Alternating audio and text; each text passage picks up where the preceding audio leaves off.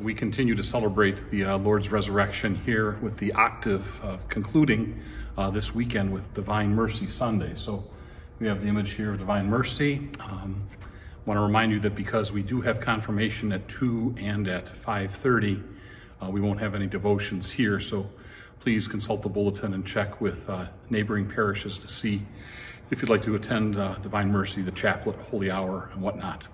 I want to thank everybody who made Easter such a beautiful celebration, beginning with our altar servers and our greeters and ushers, our readers, our Eucharistic ministers, all the musicians, the adult choir, the children's choir, the bell choir, our cantors, all the extra musicians that came to play, both at here and at the Performing Arts Center.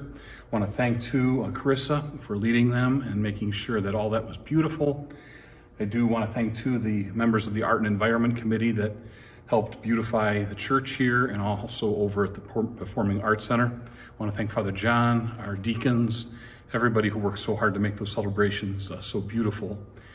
The upcoming week, I want to remind you that because we do have confirmation here at 2, the 5:30 Mass will have half the seating available. So if you're coming to Mass Sunday night, realize there'll be about 30-some kids confirmed, and we'll have half the church reserved for them and their families, but the other half is available. Coming up, we do have a Mother's Day movie and dinner being sponsored by the Knights of Columbus, and on April 30th, we have another new parishioner welcome event in between the 10 and the noon Masses. And what else? I want to also thank all those who helped organize the Easter extravaganza. It was wonderful to walk over and see all the little kids picking up eggs in the gym and getting their face painted and doing arts and crafts. And so a wonderful, beautiful event. And I want to really thank all those adults and teenagers who helped put that on for the little ones. I know they very much so appreciated it. This week, continue to pray. Just want to let you know this weekend, we're in a bit of a bind.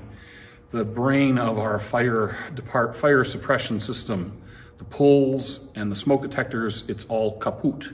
So the parts being fast-tracked here from, I think, Cincinnati, hopefully by Monday. So this weekend, if there is any smell of smoke, evacuate, dial 911. Don't pull the poles because they won't work. So again, the fire department was out, and it was a regular maintenance issue that discovered it was not working. So sorry for the inconvenience, and pray that the part gets here on Monday. Thank you very much. Have a blessed week.